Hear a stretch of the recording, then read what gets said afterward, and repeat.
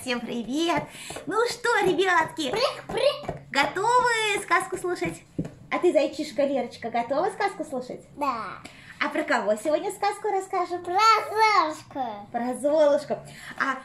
Сказку будем читать вот такой красивой книжке, которую разрисовали, скажем так, иллюстрировали наши друзья-художники Дмитрий Непомнящий и Ольга Попугаева. Вот, сейчас мы вам покажем. Так, Золушка, да? Так, и кто ее написал? Шарль Перро? Да. Шарль Перро написал. Страничка 40. Так. 40. Так, вот она, да. Вот, давай покажем. Итак, сегодня у нас с вами сказка Золушка. Покажи, зайчишка, покажи Золушка, какая у нас будет. Так. Итак, жил однажды богатый и знатный человек. И у него такая беда случилась. Жена у него умерла. Осталась у него только дочка Золушка. Вот эта вот дочка Золушка у него осталась. Вот видите. Одна совсем осталась. И он женился на женщине. Она была такая, знаете ли, строгая, такая, знаете ли, гордая, гордячка такая. И было у нее 2 дочки, злюки, да? Да. Вот они, смотрите. Вот Золушка. Вот сразу видно, с кем она играет. Зайчишка. Котяночка. И 2 дочки-злючки выглядывают из-за мамаши. Там вот такой. Ага, так. Вот. И мачеха, вот эта мачеха вредная, сразу не взлюбила свою красавицу-падчерицу и заставляла ее работать все время день и ночь, да?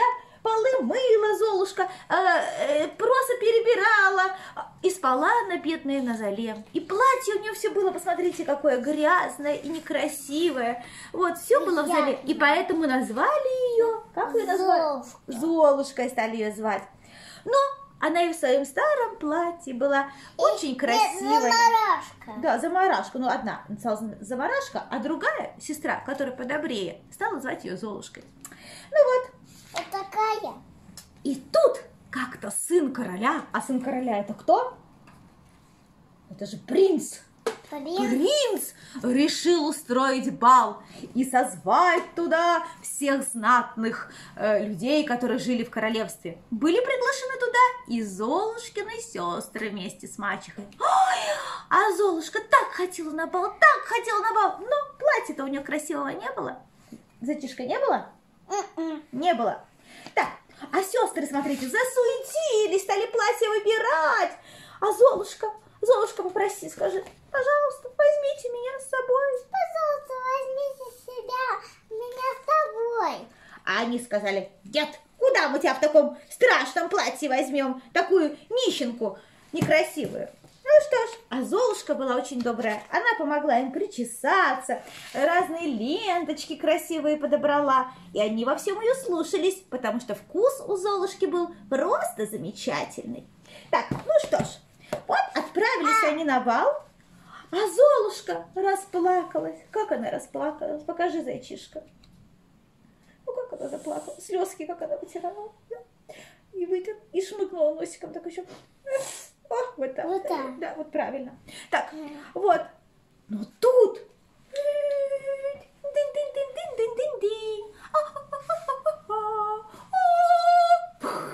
появилась крестная фея. Такая. Обняла она свою Золушку, обняла, да, вот так вот и говорит: Золушка, что ты плачешь? Крестница моя дорогая. Мне хотелось на бал. Тебе хотелось на бал? А почему ж ты не идешь?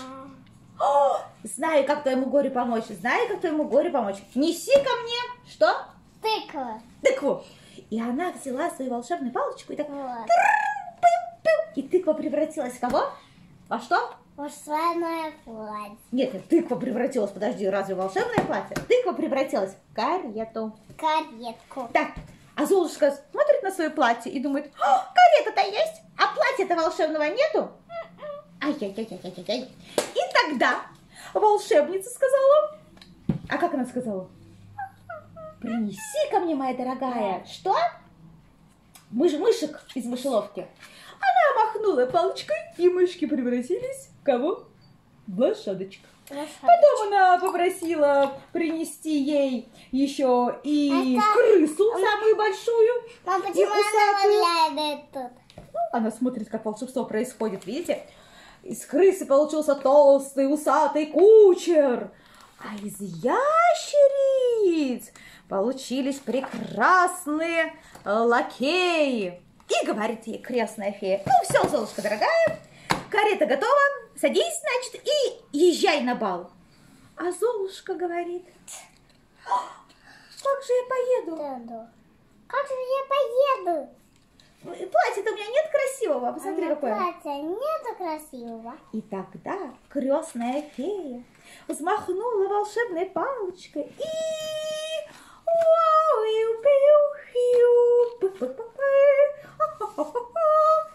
чудо случилось! И Золушка стала в красивом, прекрасном платье. И краше этого платья не было на всем свете. Она быстренько села в карету, но тут ей крестная фея сказала: стой! Стой, не уезжай! Что такое? Спросила Золушка. Что такое? Да. Ты, моя дорогая Золушка, на балу веселись, но самое главное помни, что как только часы пробьют бум-бум-бум полночь, все чары развеются, твоя карета снова станет тыквой, а платье станет грязным и некрасивым. Вот такое? Да.